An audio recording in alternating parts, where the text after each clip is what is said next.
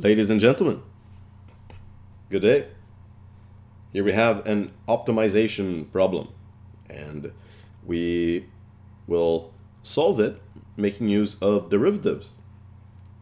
So Adeimantus, I think that's how you pronounce his name, son of Ares, son of Athens, has 320 feet of fence to enclose a rectangular garden.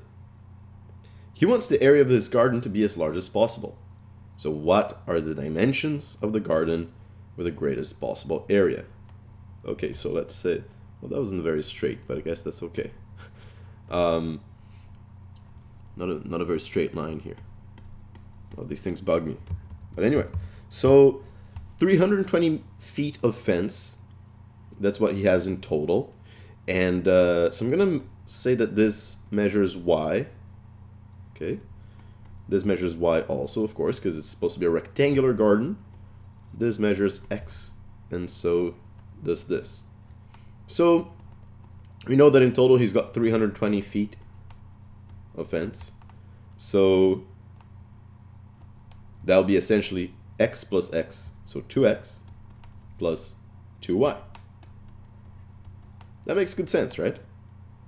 Because we just need to add up all of them, and that's all the fence that he has to enclose the garden right in the middle. Fantastic. So let me actually just simplify this expression a little bit, though. Just divide both sides by 2. So we'll get 160 equals x plus y.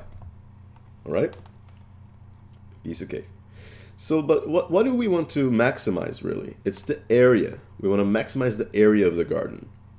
And the area of a rectangle is going to be just x times y. So that is what we want to maximize. Now, what do?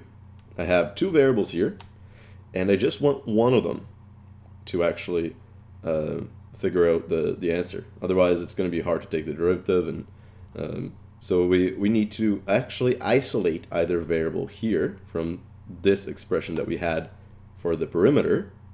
So let me just subtract y from both sides of the equation. Okay, they cancel out here, so get x is equal to 160 minus y. So I just subtracted y from both sides of the equation. I flipped the sides too, hopefully that won't confuse anyone. That went over here, that went over the other, the 160 went over there, minus the y. And so once I got this, I can actually plug it in for x. So I get the area is equal to 160 minus y times y. Then I need to distribute the y over here. So I get 160y minus y squared. Then what do we need to do? This is an optimization problem, right? So what I need to do is just that I want to maximize the area, so I will take the derivative of the area. So I get a prime is equal to, now I will derive this with respect to y.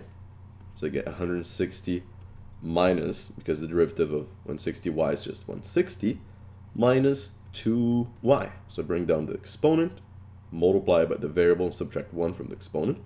So I get 160 minus 2y. And when we optimize, we want to make the derivative equal to 0. Right? And now I'm just going to solve for y. So I'll just add 2y to both sides of the equation.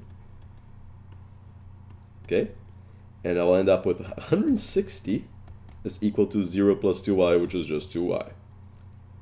Great, now I can just divide both sides by 2, and y is 80. What does this mean?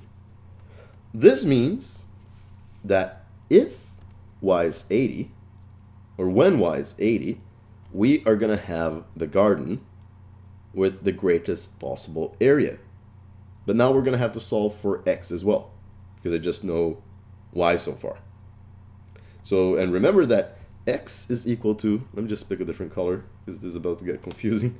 X is equal to 160 minus y. So x is equal to 160 minus 80, right? Because we want y to be 80. So 160 minus 80 is 80 as well. Look at that. So both x and y are 80, so this works out to be a square. So 80 feet on all of the sides. So though that's or these are the dimensions of the rectangular garden, 80 feet by 80 feet. Okay, so that's it. And just to extend the problem here, they could have also asked, what is the greatest possible area? And then in that case, of course, all we would need to do is multiply 80 by 80. So the maximum area would be 6,400 square feet. So that's it.